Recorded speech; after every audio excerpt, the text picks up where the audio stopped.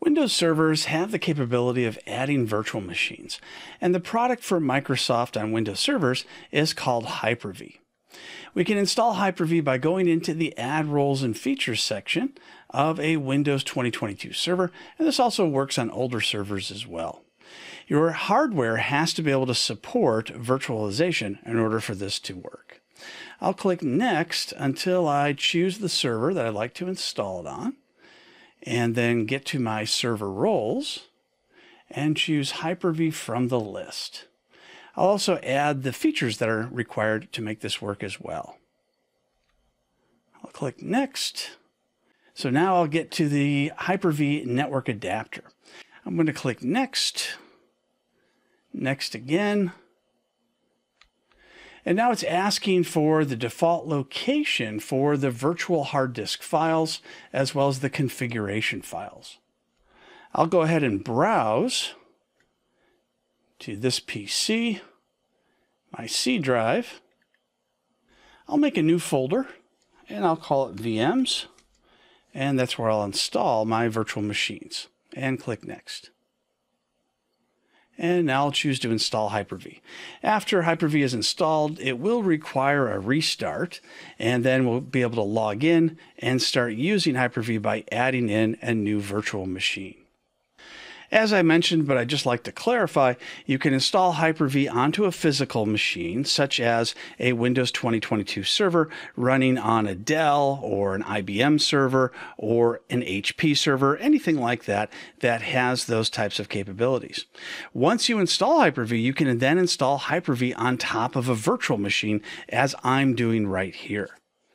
There's many advantages for this, such as guest failover clustering, as well as being able to move your virtual machine around to other servers at will.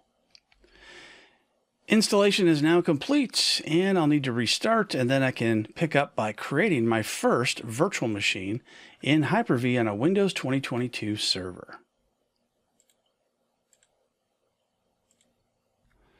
My server has restarted, and I'll go to Tools, and I'll see a new option here that wasn't there before called HyperV Manager. Inside HyperV Manager, there's several different things to configure. So I'll select the server. And on the right-hand side, you can see things like the HyperV settings, Virtual Switch Manager, and other things.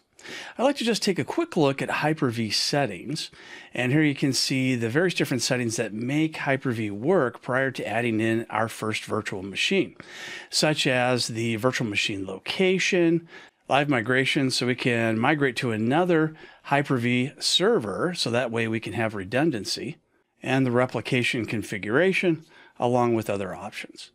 I'm going to go ahead and create my first virtual machine by right-clicking on the server and choosing New, and then Virtual Machine.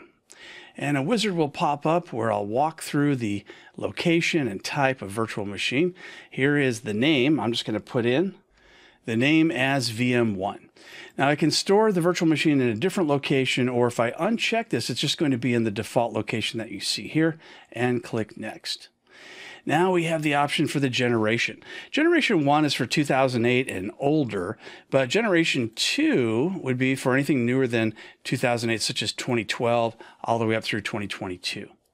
Now we want to add up the startup memory. Now you don't want to use more memory than you have available on your host computer. Now in my case, I have 32 gigabytes free, so I feel pretty comfortable putting in 8 gigabytes of RAM. So we'll put in approximately 8 gigabytes. It shows it as 8,000 megabytes, so it's very close to 8 gigabytes.